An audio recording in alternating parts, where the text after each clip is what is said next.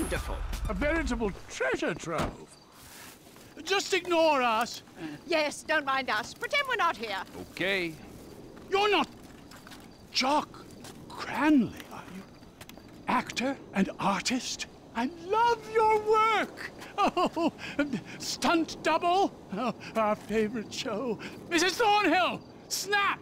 Watch the birdie. Oh, pretend to throttle me. Yes, yes, like you did on that poster you did. Yeah, okay, well, that would be my pleasure. Like that, huh? Yeah? Maybe something like this? Or like that? Huh? You like that? That's enough now, dear. You like that? Ooh! Oh, hey! Thank you. Wow, that's quite a woman there, huh? We are not worthy. We're not worthy.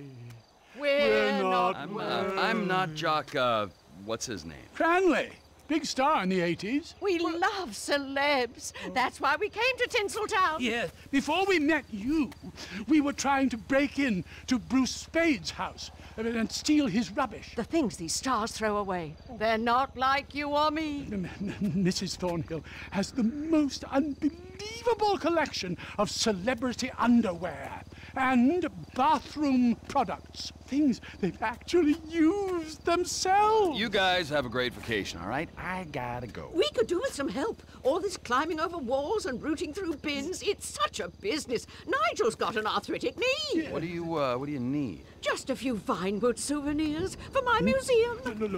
Look at this map. I mean, a lot of these places have famous people living in them, and some that are just hanging about. Bring us some things.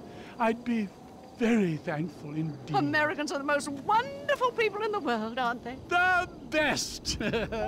Such fun!